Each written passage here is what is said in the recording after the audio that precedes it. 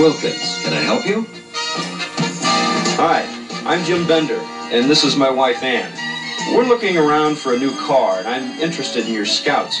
Do you mind if we just look around? Not at all. I'd be more than happy to show them to you. Let's go over here and check out a few of the latest. Now that you've had a good look at the Scouts, what's your opinion of them? Well, they are good looking, and I can't believe all the room inside. Much more than in our station wagon. It sure would make grocery shopping a lot easier. But I don't know why Jim insists that we need four-wheel drive. I just don't see much sense in it. That's understandable if you've never owned a four-wheel drive vehicle before. But tell me, what kind of driving do you do? Well, I guess we're like most folks. I use it to go to and from work the year round, and my wife uses it to do the shopping and haul the kids whenever they have to go somewhere. And we like to get away every year on a vacation, so we use it to tow our boat. That sounds pretty typical of most people, and the Scout is designed to do all of those things as well as more. But the big difference is that the Scout can do those things when your car can't. What do you mean by that? I mean that your car is designed to meet your daily driving needs under normal driving conditions. But when conditions become abnormal, like in deep snow, on rain-slick streets, or on muddy country roads, the added traction of four-wheel drive will pull you through when your car won't. Now that you mention it, there were quite a few times when I couldn't do the shopping or take the kids to their lessons because I thought the car would never make it. And how about the times you couldn't get into work? That's right. There were times that the roads were so slick that I thought old Betsy just wouldn't make it. But the guys in their four-wheelers all made it without trouble. That's the big advantage you have with four-wheel drive. It'll do things the average car just can't. And I'll bet that there have been times when you couldn't launch your boat where you wanted to because it was too rough or too sandy. Am I right? You sure are. And I can see how Jim would be able to get to some fishing spots that he can't get to now. I can see where there would be times when I would feel safer with four-wheel drive. But I've heard a car with four-wheel drive is complicated and hard to drive. I can appreciate you wanting a vehicle that's easy for you to handle, and the facts are that the Scout is just as easy to drive as your car. As a matter of fact, with Scout's wide range of options, such as a choice of 4 transmissions, including a smooth-shifting automatic, you can tailor it to fit any driving need. Or, if you prefer manual shifting, you can order your Scout with its standard, fully synchronized 3-speed transmission. For performance, Scout offers a fully synchronized close-ratio 4-speed manual. But if you plan on pulling heavy loads or driving where the going really gets tough, your choice should be Scout's wide-ratio 4-speed manual that gives you additional pulling power in low gear. That all sounds very convincing, but what's that? That's the transfer case shift lever. It allows you to select one of 2 4-wheel drive ranges, or economical 2-wheel drive when 4-wheel drive isn't needed. You see, that's another choice you have with a Scout, the ability to select 4-wheel drive only when you need it.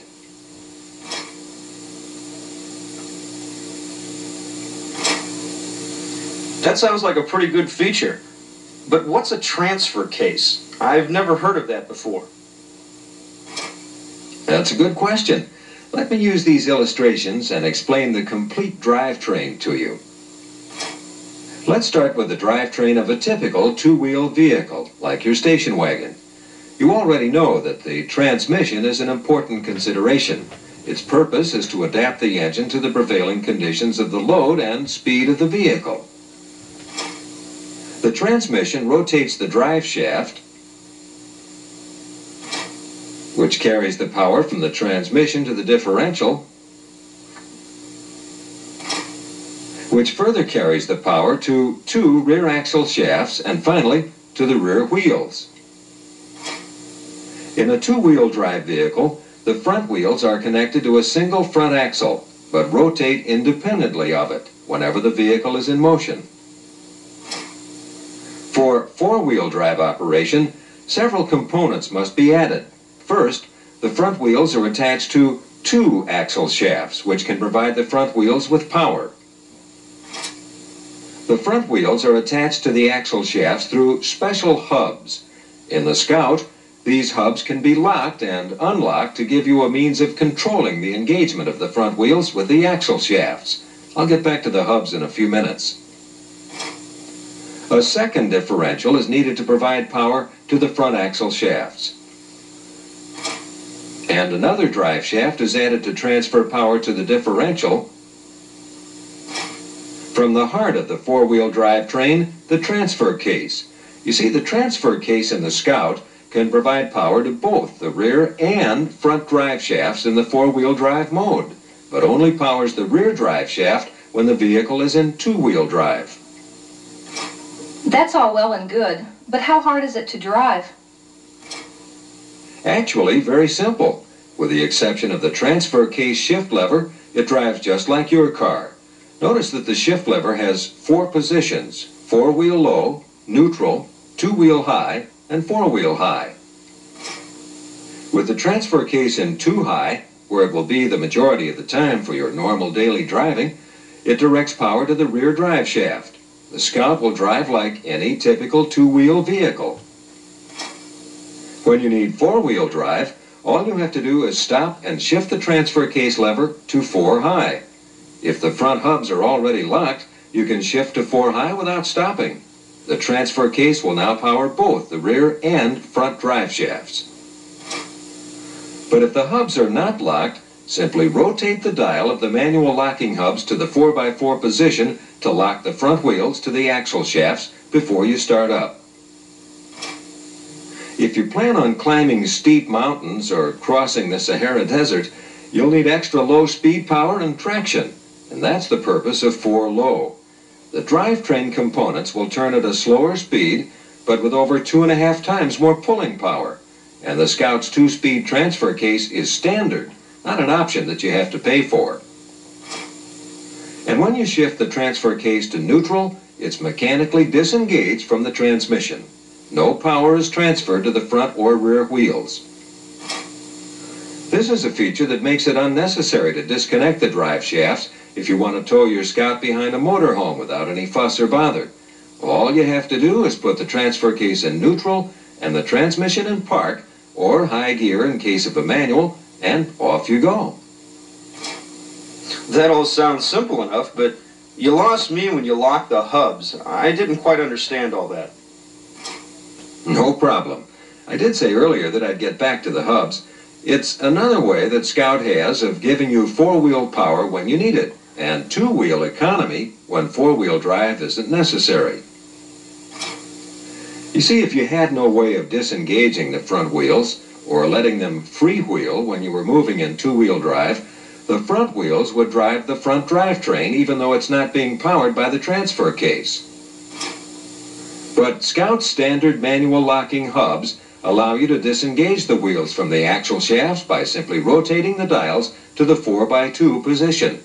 This eliminates all that extra drivetrain rotation, increases fuel economy, reduces wear, and makes steering a lot easier. And when you stop to shift the transfer case to either of the four-wheel drive positions, simply rotate the dials to the 4x4 position to engage the wheels.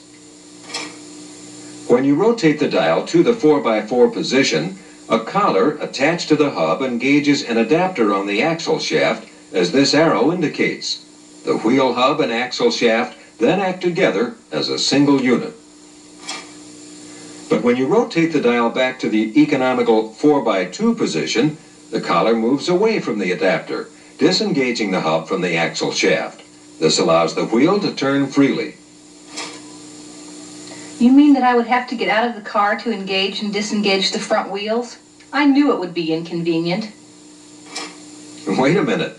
That's true only for the standard manual locking hubs. You can outfit your Scout with optional automatic locking hubs to take care of that chore automatically. All you have to do is stop, shift the transfer case to four-wheel drive, and the hubs automatically engage the axles when you start up. For normal highway driving, just shift back to two-wheel drive. and the hubs automatically become disengaged and freewheeling. The automatic locking feature works whenever the hubs are set in the auto position. Their principle of operation is quite simple. The basic mechanism consists of a cam assembly attached to each front axle shaft, located inside steel cylinders bolted to the hub and wheel assemblies. The cams are part of the axle shafts and the cylinders are part of the wheel hubs. If the axle shafts were to begin turning right now, they would merely spin inside the hubs without turning the wheels. That's because there's nothing at this point to connect the hub cylinders to the axle cams. That's the job of roller bearings riding between the axle cams and hub cylinders. When the transfer case is in four-wheel drive, power is transmitted to the front axle shafts and they begin to rotate. The rotation of the axle cams in either direction, forward or reverse, makes the roller bearings ride up to the high points of the cams, where they become wedged between the axle cams and hub cylinders, firmly locking them together. The hub cylinders now rotate with the axle shafts, driving the front wheels. Shifting to two-wheel drive disengages the power flow to the front drive shaft. The axle shafts become idle and stop rotating, leaving the roller bearings free to settle into the low areas of the axle cams, disengaging the hub cylinders from the cams. The front wheels are now freewheeling in either forward or reverse. As you can see, the automatic locking hubs also have a manual lock position. It works the same as the manual locking hubs and is used whenever four-wheel engine braking is needed. Boy, now I've seen everything. Traction and power whenever I need it, and economy for normal driving. By the way, are there different axle ratios available with... Hold it. I haven't the faintest idea of what you're talking about. What do ratios have to do with it? Your husband just touched on another important choice that you have in order to get the balance between power and economy that's just right for you. Let me explain. When you're driving in high gear, or drive in the case of an automatic transmission, the engine, transmission, and drive shaft are all turning at the same speed, usually several thousand revolutions per minute. The engine has to operate at these high RPMs to produce its power, but if the rear wheels turned at this rate, you'd be driving at about 200 miles per hour. Obviously, something has to be done to convert the high speed of the engine, transmission, and drive shaft to a much slower speed at the wheels. That's one of the jobs of the differential. A small gear on the drive shaft is used to drive a much larger gear inside the differential. If the large gear, called a ring gear, is 3 times as large as the smaller pinion gear, it would rotate at only 1/3 the speed of the smaller gear. The difference in size between the two gears is called the axle ratio. In this example, the axle ratio is 3:1, or simply 3.0 as it's normally stated.